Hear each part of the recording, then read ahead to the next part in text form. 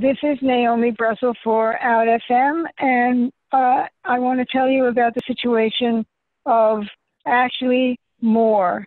Ashley was a 26-year-old Black trans woman, and she was found dead in the street in Newark, New Jersey in April of this year. The circumstances of her death are just coming to light, and today we're going to be speaking to her mother, Starlet Carbin, as well as to Beatrice Simpkins, who is the director of the Newark LGBT Center, and Denise Hines, a member of the center's board. And we're going to be talking about this death and their demand for a police investigation of how Ashley Moore died. So let's begin with you, please, Starlet. Again, my deepest condolences to you and your family for this horrible circumstance and for finding out about the death in such a terrible way. So tell us what happened, how you found out that your daughter had died. Well, to cut to the quick of it, I found out that my daughter died on Facebook. So the circumstances surrounding that was, I'm a nurse, I'm a travel nurse. I reside in Massachusetts, but I was on a travel assignment in Burlington, Vermont at the time. And I was at my medication cart, administering medications to my patients, and decided to take a break and send Ashley a quick happy birthday, something I do every year, post on social media, tagged Ashley in the post, happy birthday, with an old photo of us at the beach, me kissing Ashley on the cheek. She was probably, I want to say 12 at the time. So I posted that, tag Ashley. And the caption read something like, thanking God for preserving us. Happy birthday to my firstborn. Posted it. And then something told me to just click on Ashley's profile. So I clicked on Ashley's profile, and I see all these images and all these messages that say, happy birthday, RIP. Message after message, RIP, RIP. And so I'm standing there in my uniform at work, and I'm perplexed, I'm confused, because RIP means rest in peace, and my child isn't dead. So I'm reading the messages, and it's, oh my gosh, I'm still heartbroken. I'm so sad that you're gone. And then I start to panic because realization and truth are starting to wash over me. But that can't be. My body was reacting as if it were true, but my mind wasn't really accepting the fact that my child can possibly not be here anymore, because it was April 9th, and it was 9 days past April Fool's, so it can't be an April Fool's prank. This is the conversation and the dialogue that I'm having within myself. So I run out of the facility, threw my keys, I don't know. I run in my car and I start messaging people on Facebook that are posting. And I'm asking them, who are you and why are you saying rest in peace? And then someone on Facebook said, I'm so sorry for your loss. I said, what do you mean you're sorry for my loss? What are you talking about? And I'm calling at this point, I'm calling Ashley's phone, I'm calling Ashley's phone, I'm calling Ashley's phone, and Ashley is not responding. So turns out that my child did die, and I found out that my child died on April 1st, and it was April 9th. And so that's how I found out. And what was the next thing that you did in that situation? So then I drove back to the room where I was renting, which was about a 10-minute drive. And I just fell apart. I'm yelling, I'm whelping, I'm screaming, I'm yelling. Finally, the person on Facebook via Messenger got back to me and said, here's somebody you can call possibly and ascertain some answers, get some answers. And it was Elaine Helms from the RAIN Foundation. I called. She didn't answer. She called me right back. And I'm on the phone. I'm hysterical. I'm inconsolable at this point. And I'm asking her, what do you know? Someone told me to contact you. Can you help me? Can you help me find some answers? People are saying that my child is dead, but no one called me to tell me that my child is dead, and it's 9 days later. Can you help me find out the truth, whether this is real or is it a hoax? What's going on? And so she does, and she calls me back and she says, I'm so sorry. I have found out that Ashley did die on April 1st. And then she proceeded to give me numbers of the Essex County Coroner's Office, Examiner's Office, as well as a detective from the Newark Police Department's name and number to contact. So you did make those contacts? Yes, I called them, yes.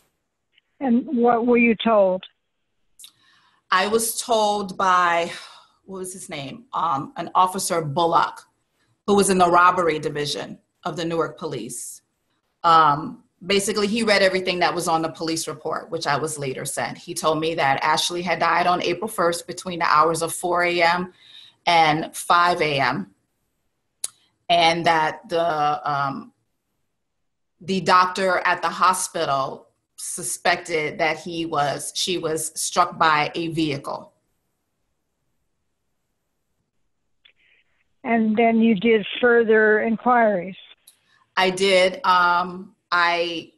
Honestly, the majority of the information that I ascertained was from friends on Facebook. So the contact, like I said, that linked me with Ms. Helms also told me to contact the last person that Ashley was photographed with on Instagram. That person gave me that person's name and Facebook contact information, and I reached out to that person. That person was another tenant living at the YWCA, which subsequently was where Ashley was living and paying rent. I reached out to that person, and that person gave me a little bit information as far as the events that occurred approximately, I'd say, 12 hours prior to Ashley's passing. And were you able to get in touch with the medical examiner in Newark, or with the coroner? Was there a coroner's report? What happened?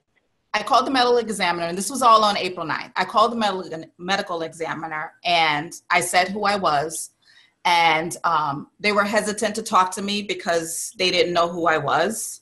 But eventually someone that said that she was the examiner, she was the investigator for the coroner's office. Her name was Brittany.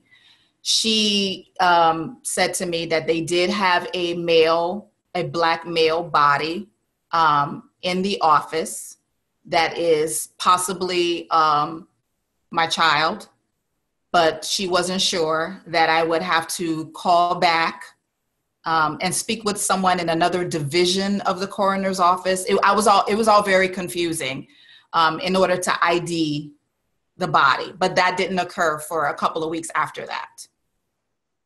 So you did go to identify the body of your daughter? No, I was not able to. Who did that? We were on lockdown. I was not able to leave the state of Vermont. Oh my goodness. I was not able to leave the state of Vermont. Wow. So let's see. On April 12th was when I ID'd my child's body through the WhatsApp on my phone. How horrible. So it was a black and white photo of Ashley's face, just the face, just the head, just her head.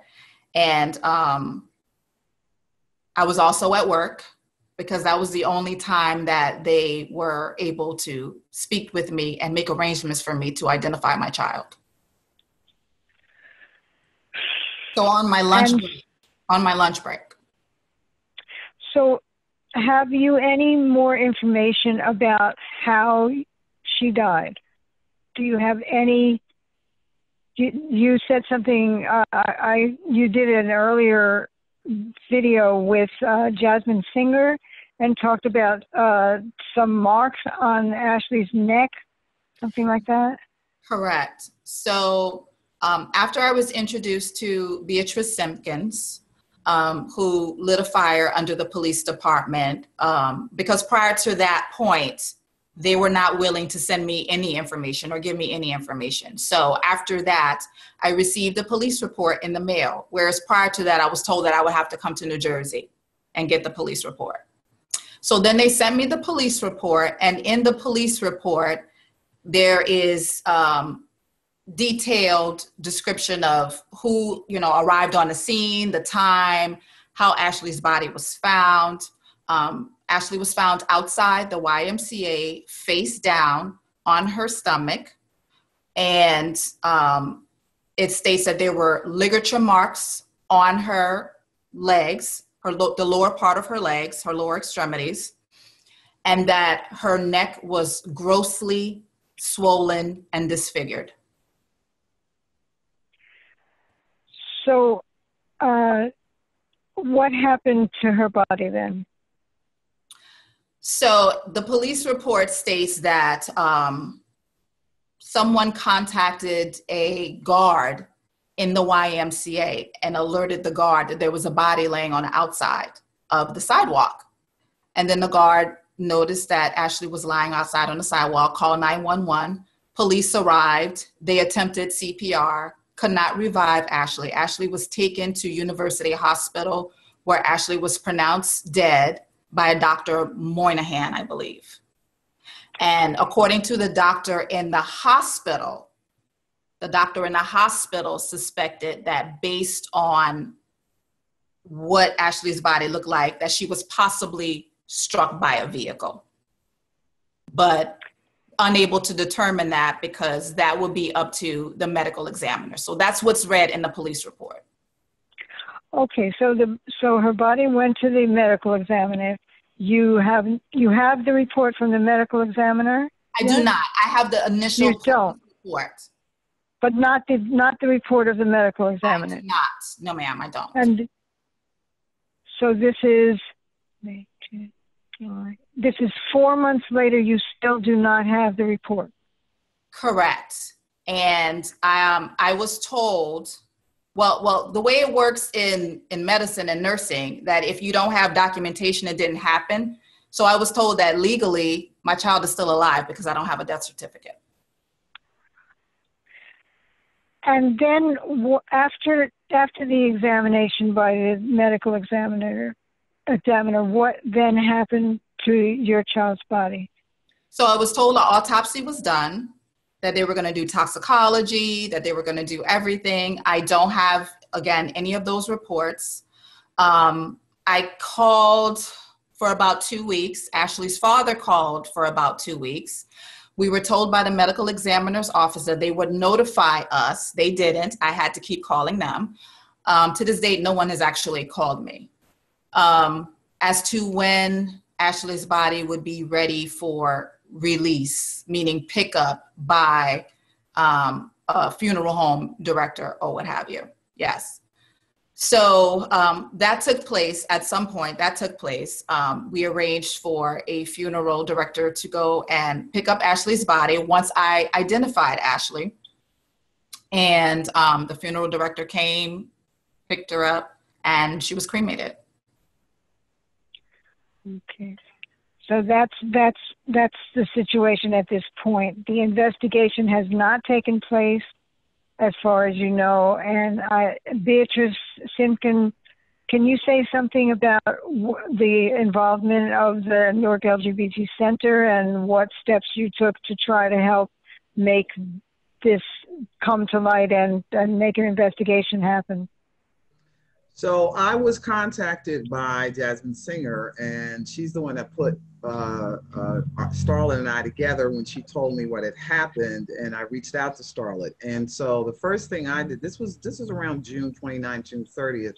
So what I did was call, the Newark Police Department does have a group of LGBT liaison officers who are working with the LGBT community. We've been working with them for 2 years, along with some other LGBTQ organizations, to create a quality training for the police department when it comes to dealing with LGBTQ people and the community, especially people of color. And so we've been doing that work for 2 years, and it was good work, and they've been very helpful. So I contacted one of those police officers.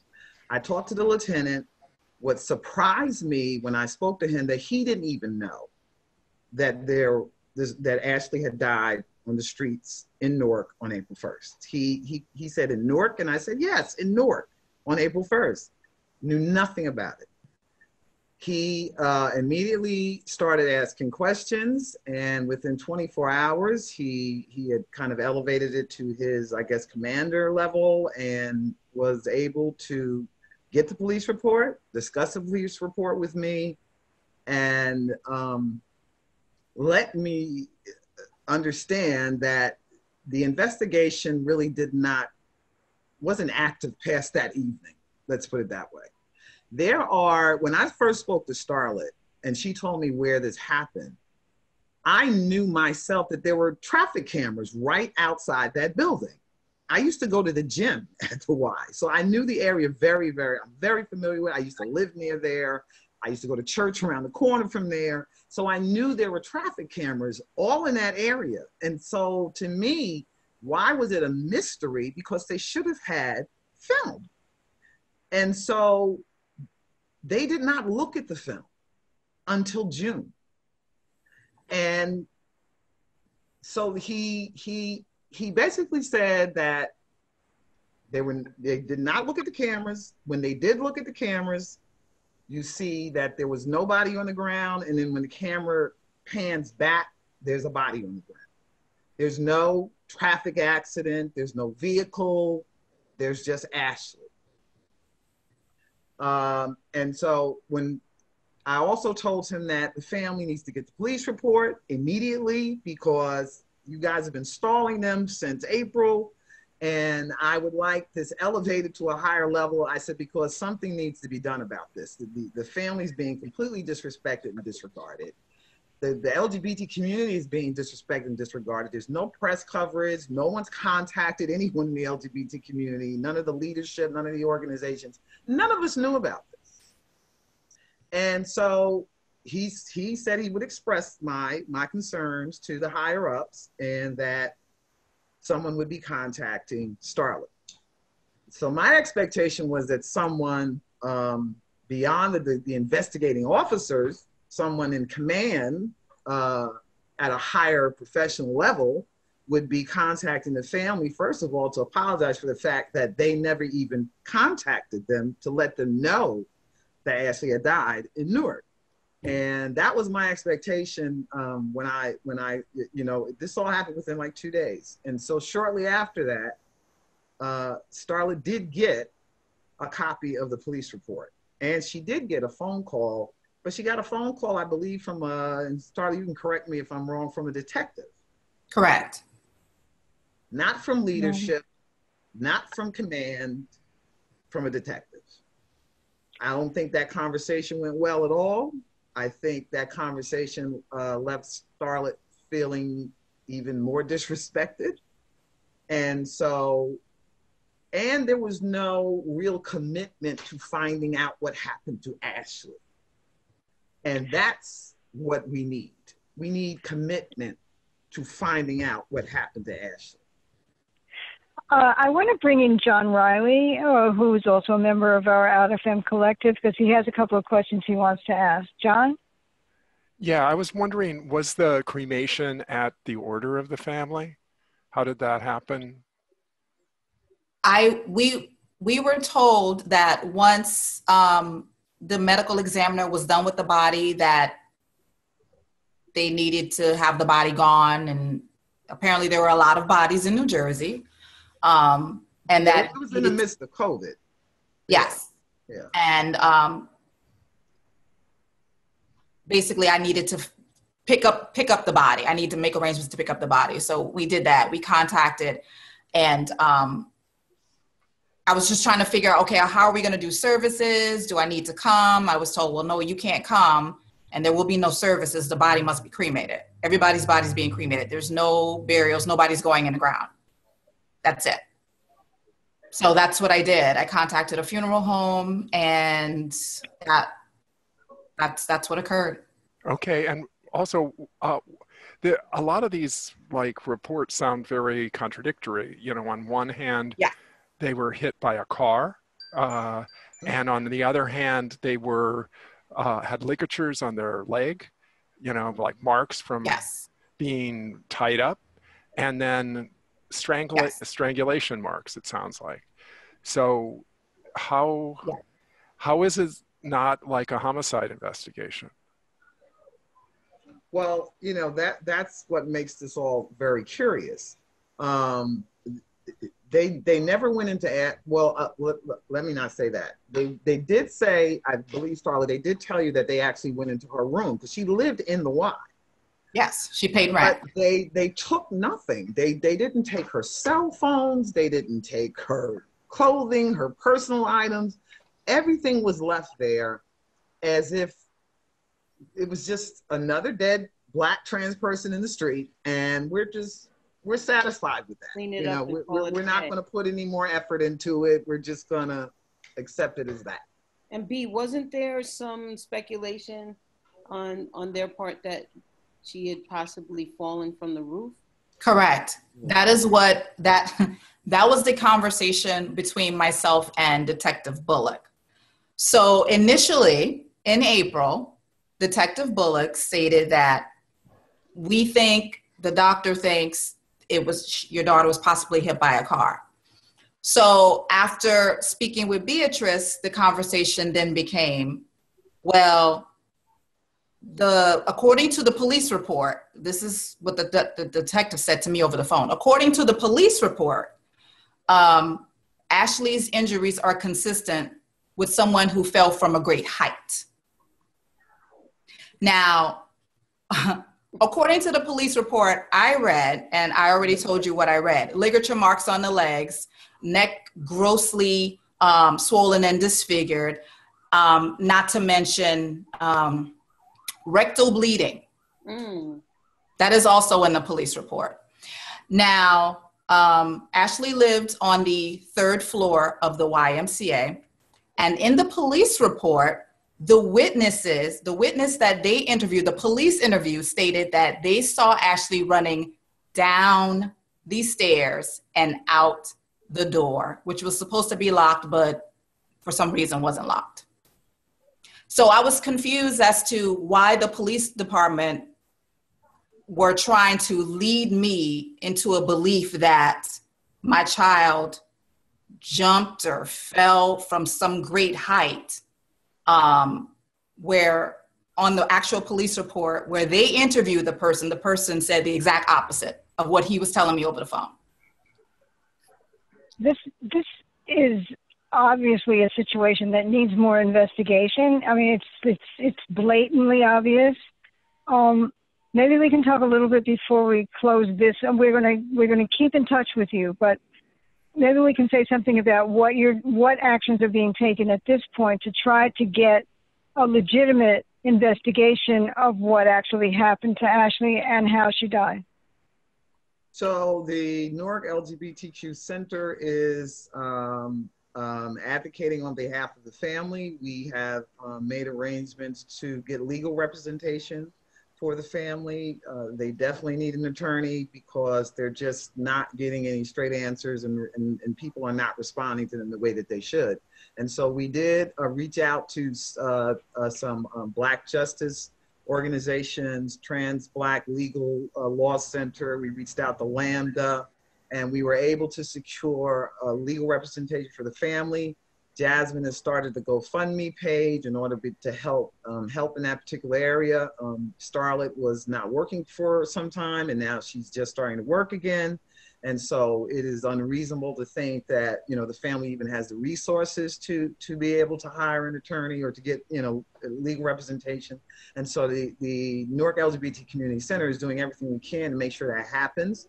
We've sent letters to the chief of police, to the director of public safety, to the city of Newark, to the YMCA, requesting that they preserve and protect all evidence, all video, all audio, any documentation concerning what has happened with the investigation up to this point, that evidence be preserved, because the family would like to review it, photographs, all that stuff. And Starlet also sent her own letters directly to them. We're getting the records from a university hospital, the medical records, and our intention is to put pressure and press on the Newark Police Department division to thoroughly investigate the death of Ashley.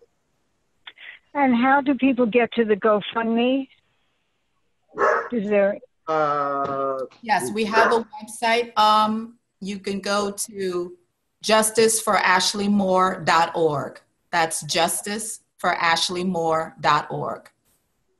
Okay, you can also go to the Newark LGBTQ Community Center's website and Facebook page. And our Facebook page, and you can find the GoFundMe link there, along with the YouTube video of Jasmine's interview with Starlet and myself.